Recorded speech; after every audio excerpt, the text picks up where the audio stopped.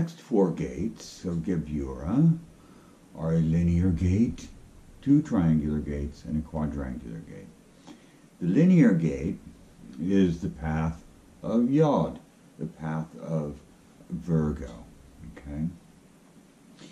Now, the relationship between Tiferet, Gedula, and Gebura is a direct reflection of the relationship between Kether, Chokmah, and Bina.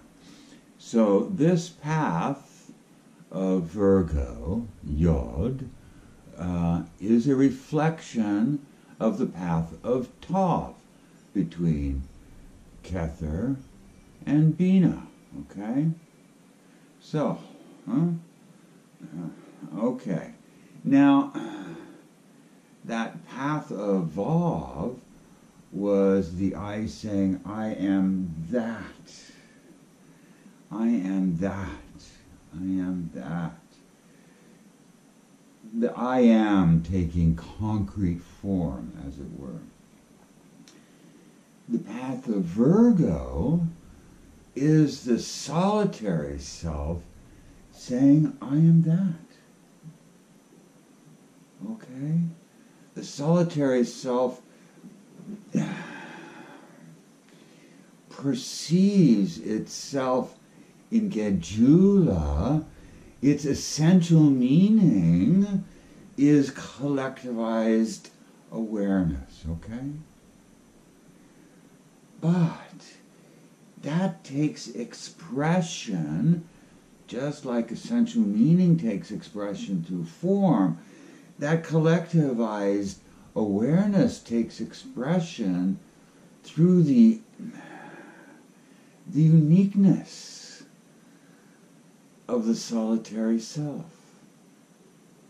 That is the expression, the solitary self's expression of the collective awareness is in its own uniqueness. And this is what this path of Virgo is. It's the harvest of the solitary self is in its uniqueness, the unique power, its unique gift that it gives to the collective. Its power within the collective crystallized into form as the solitary self. Okay? So, the universal experience of this path, of this gate, this first gate here, is, as the collective of all of the solitary selves. The mass, great mass of solitary selves that is born from Bina, forming the temporal realm, the realm of sequence, the differentiated realm. It's that whole body which expresses the whole of the I within this realm, passes down this path of Virgo into the whole body of solitary selves, realizing its own uniqueness. Every part of the solitary self is realizing its own uniqueness. And that uniqueness comes from each of those solitary selves. All of it expresses the I. And then we pass back up and return to Tiferet and the pure body of I, just newly differentiated. Okay. Now, from that experience, we learn about the connection between that pure state of solitary selves, that newly differentiated awarenesses, those infinite number of reflections. We learn about that relationship between that level of solitary self and the most concrete level of solitary self. We see how they are connected and how one automatically leads to the next. It's clearly a process of self-realization, of clarification of self. Right? So we learn that relationship through this gate. Now, from the personal perspective, we start in Tiferet as our core individual solitary self, the very essential individualized self, our own little reflection of the I, our own little grouping of essential meaning that we express in this infinite ocean of other I that is doing exactly the same thing. And we pass down this path of Virgo. It's a refining, a harvesting of the maturing fruit of our individual self. And we end in Gebura, in that full fruiting of our individuality, the full maturing of that little bit of essential meaning that we express as a reflection of the I. It is now mature in Gebura, clearly defined, clearly known for what it is and its place in the grand collective of awareness. And then we pass back up along the path of Virgo to Tiferet.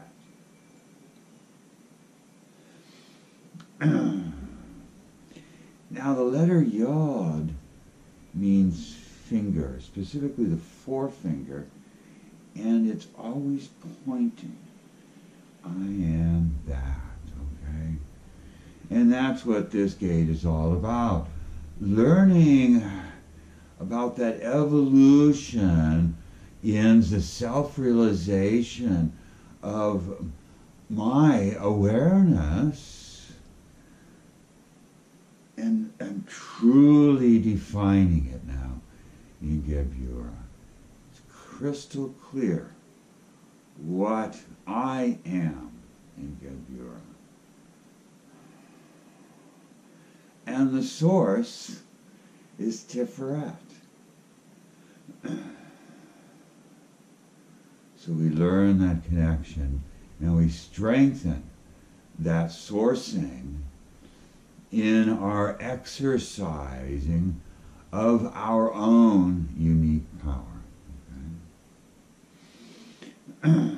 Now, the second gate is the first of the triangles. And it's again from Tiferet down that path of Virgo to Gebura, then up that path of Daleth to Bina, and then down that path of Cancer to Tiferet, and then back around, okay? So, from the universal perspective, we start in Tiferet as that infinite body of solitary selves, all joined together. And we pass down the path of Virgo, that refining path of Earth, to Gebura, where we are. The mature solitary cells, that whole body of solitary cells is now mature, ripened, ready for the next stage in development. And we pass back up into Bina, the source of all those differentiated forms. We return to an undifferentiated state, where all we let go of the rigidity of form back to the infinite variety and ever-changing form. And then we pass down that birth canal, giving birth once again to the whole body of solitary cells in the temporal differentiated universe. We pass down through the Akasha and cause the whole cosmos. And then we pass back up to Bina, that undifferentiated form, and then back down to Gebura, in the fully differentiated individual solitary cells as a whole. And then we pass back up to the more pristine state of solitary cells. So we're putting this movement into greater maturity in context with Bina around Tiferet. This whole relationship with the Great Mother, the source of everything that's happening here. Okay? Now, from a personal perspective, we start as our core, our depth point, our solitary self, in context with all of the other that make up the cosmos, and we pass down to our ripest version in Gebura, our most clarified state of the solitary self, and then we pass up into our greater self, and we see the solitary self that has so strongly our imprint in it. We are a greater self, and we pass down to our solitary self, the raw, core, pristine solitary self. That movement through the Akasha, creating this solitary self. We pass up to Bina, our greater self, move down and press ever so strongly upon our solitary self, the mature, defined solitary self, and pass back up to the pristine solitary self. Okay, so through this gate we learn some interesting things about the solitary self and the different perspectives that are within the solitary self. Just like Chokmah and Bina are different perspectives within the I, Here, Gedula, the collective, and Gebura, the truly solitary self, are within the pristine solitary self. Okay? So it's a multifaceted being here, this solitary self. So we learn that from this circulation through the greater self and the part that it plays, its causal role in both these aspects of the solitary self. Okay, so the third gate is our quadrangle. Now, this again comes from Tiferet, passes down the path of Virgo to Gebura, up the path of Daleth into Bina, up the path of Vav into Kether, and then down the path of Beth into Tiferet, okay? And then, of course, back up and around to Tiferet once again. So, from the universal perspective, we start again as the whole cosmos, really that whole body of solitary selves. The whole infinite body of solitary selves that expresses the whole body of the I. Okay.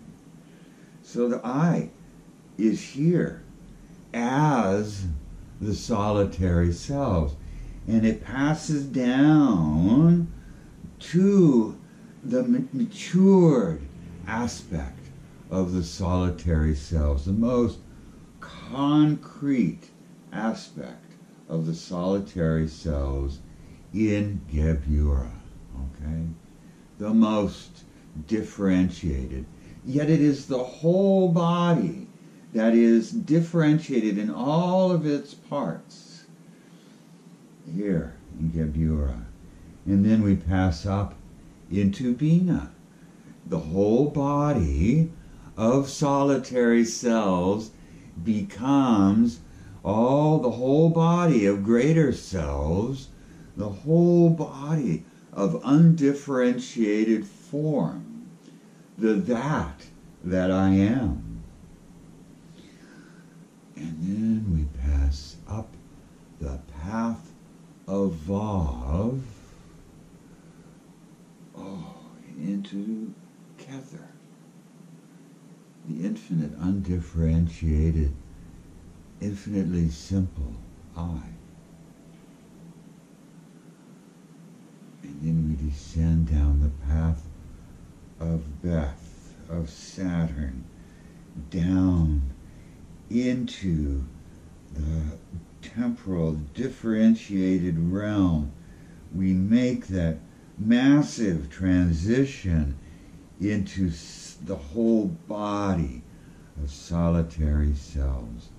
All these infinite number of reflections of the I, the whole body of the I in reflection. And then we pass up, return to the simplicity of the I, and pass down to the infinite complexity of forms and their perfection as we pass down the path of Vav, perfection of form. And then we pass down the Daleth, the doorway of Mars, into Gebura, and all those forms take form now as this infinite number of solitary cells crystallized in their perfection. And then we pass up the path of Virgo, returning to Tiferet, the pristine body of solitary cells. So, the two most important aspects of this gate are that path, the passage along the path of Vav between Bina and Kether, which is a reflection of that path of Virgo between Gebura and Tiferet. It's the same process, but on a different scale, on a different level. Okay?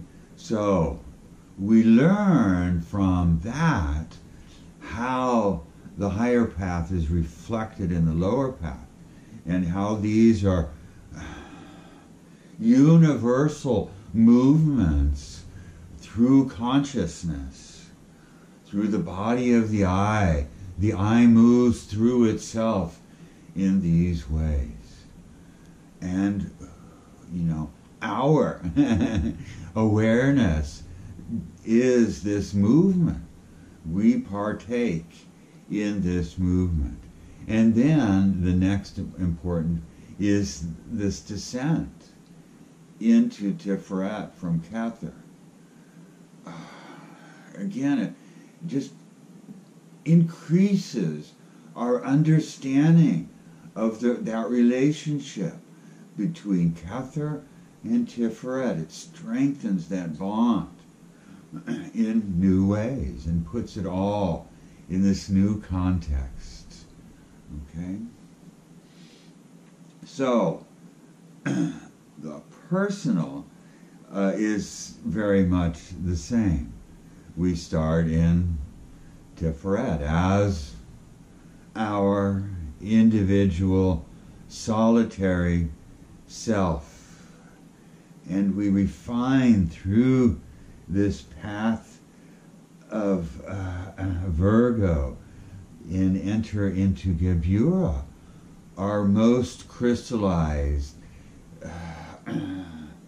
individualized, solitary self-awareness. Okay? Then we pass through that doorway of Mars and enter our greater self in Bina. We become our greater self. We let go of that specific part and reunite with the whole of our greater self. And then we pass up to Kether, the infinite simplicity of Kether, letting go of all identity of any kind. We just are the I. And then we descend down that path of Saturn back into our solitary self, our little reflection of the I. Okay? And then we reverse back up to the I, back down to Bina, back down to Gebura, and back to Tiferet. Yeah, those two paths specifically of Vav and Beth change things. They change your perspective on how things are connected and the importance of those connections. Okay? Now, the fourth gate, the second triangle, is it starts from Tiferet, goes down the path of Virgo to Gebura, rises from there directly to Kether, and comes down Kether into Tiferet, and back around. And this is very simple and very straightforward. It sort of mirrors the similar gate that was formed with Gedula, Okay? So, from the universal perspective, we start as that body of solitary cells, infinite number of solitary cells. As a whole, we mature to the stage of Gebura, the ripeness of Gebura, the redness of Gebura, and then we rise along that hidden path directly and quickly up together. The infinite I, the infinite simplicity. And then we descend down that path of Saturn through the Akasha, and we are the cosmos. That infinite ocean of solitary cells reflecting the fullness of the I. And we ascend back up into that infinite simplicity of the pure, pristine I. And then we descend down that hidden path all the way down into the crystallized body of solitary cells. And then we rise back up the path of Yod to Tiferet, and the infinite body of reflections of the I. So, this brings Kether into the whole thing just so directly. This transition between Kether and that crystallized body of the solitary cells. That transition is just so extreme, really. The contrast between the I and the solidity, the seeming solidity, crystallization of the solitary cells in Gebura. They're sort of set in stone.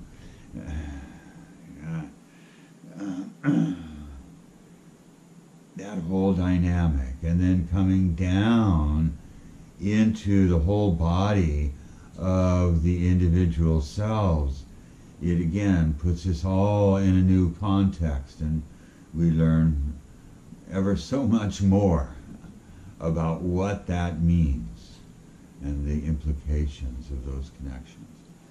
So the personal is pretty much the same. Again, we just start in Tiferet as our depth point, as the purest form of our solitary self. We recognize here our grouping of essential meanings that reflect the I. We come from here and down this refining journey of Virgo till we reach our full maturity of our form as a solitary self. Our reflection is absolutely pure here in Gebura, shines ever so brightly. And then we pass up the hidden path directly into Kether. Just shoof, immediately up to Kether and the I. Infinite simplicity of the I. And then we descend again by this path of Saturn, compressing ourselves to just our one little bit of essential meaning that fills our solitary self, that shines so brightly in our solitary self, amongst the infinite ocean of other solitary selves. Then we pass back up together. And then back down. Whoa. Into the crystallized solitary self, the refined solitary self. And then back up to Tiferet, and the core solitary self. Again, it's that transition up to Kether that puts everything in this universal context for the personal self, the personal awareness. Yeah, what more can I say? It takes you places. Okay, so that's it for this path and its gates. Next will be all of the gates that associate with the path of Aleph and that complete the Sephirot Gebura. So, till then, bye-bye.